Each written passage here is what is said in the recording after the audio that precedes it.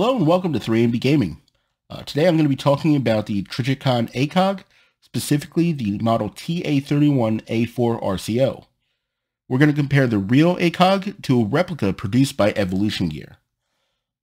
Full disclosure, this video is not sponsored by either Trijicon or Evolution Gear. So, as you may have noticed, we have two pretty similar boxes, the Evolution Gear Replica and the real ACOG.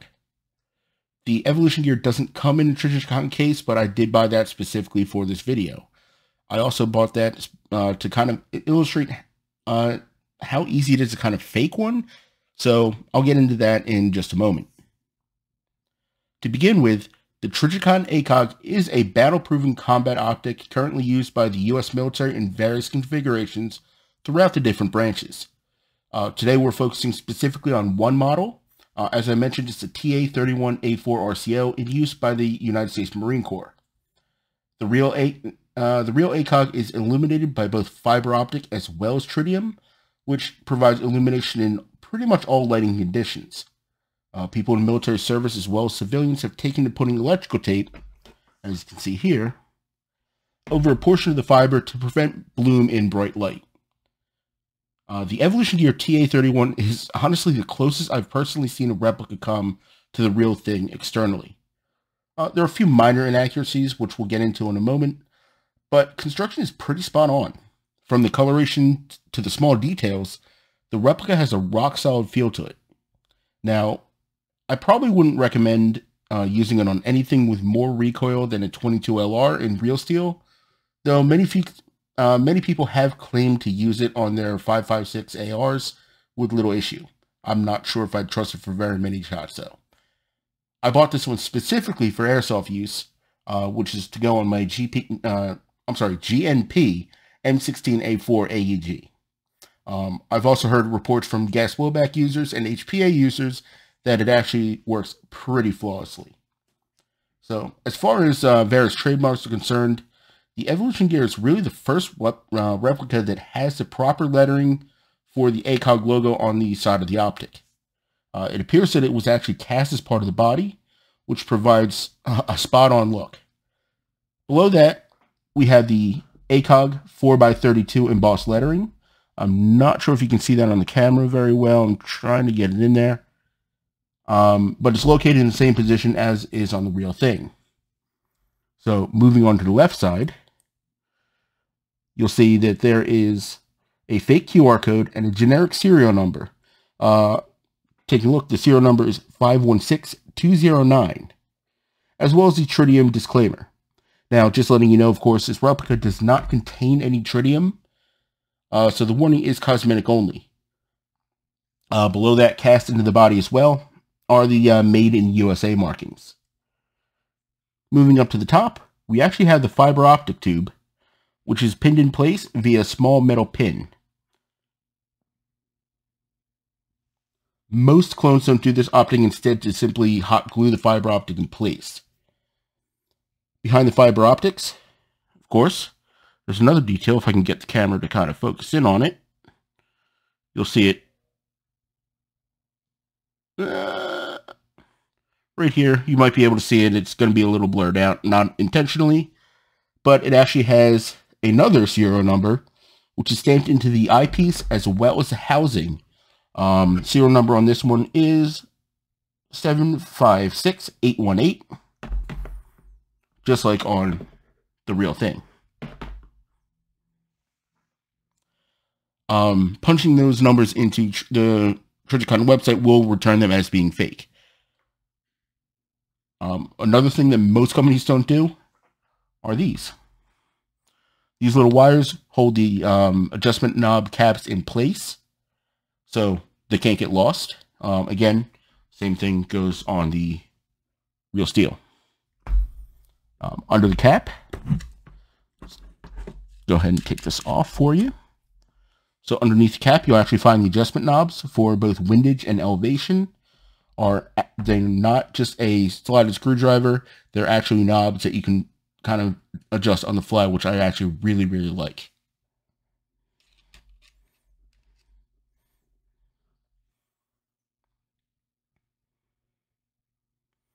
So Other than that, the ARD, the anti-reflective device, also known as the ACOG Kill Flash, that was included in this one. It was actually pretty good, and I was able to actually screw in a lens protector, which is just a little 32mm piece of Lexan behind the actual anti-flash device. So if we go ahead and unscrew this, try to do this on camera for you.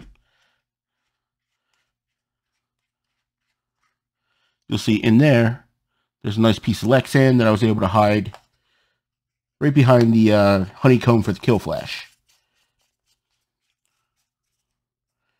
And that actually sticks in there pretty nicely. So, as you can see, externally, it's pretty darn good.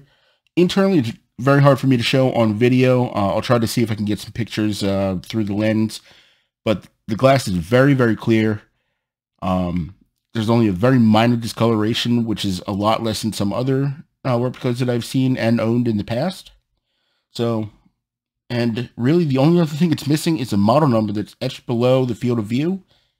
But hey, for a sight that costs less than $200, this thing is pretty darn impressive.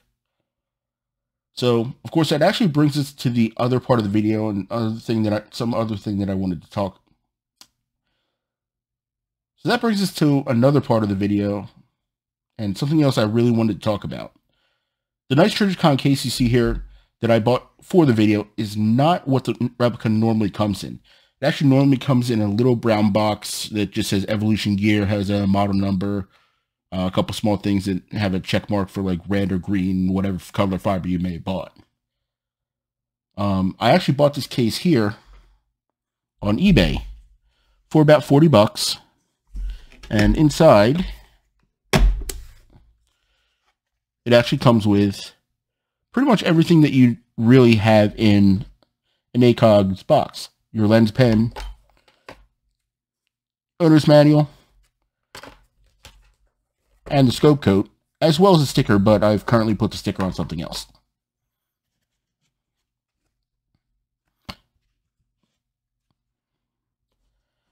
Now, the reason I went ahead and did this is because if you're looking at buying the real steel ACOG, the replica that I have here is actually pretty darn close, and you may see people trying to scam others with it. As far as this box goes, I actually mocked up,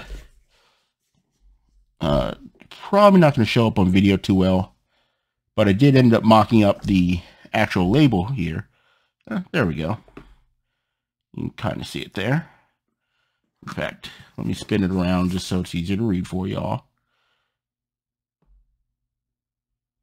There you go. So I mocked that up. It has the actual serial number, the fake serial number that's on top of the sight on it. It also has all the same warnings as the real steel. So I kind of did that so when you're looking at buying a used, or heck, even a new ACOG, it'll really kind of show you that it's very easy to get taken by a fake.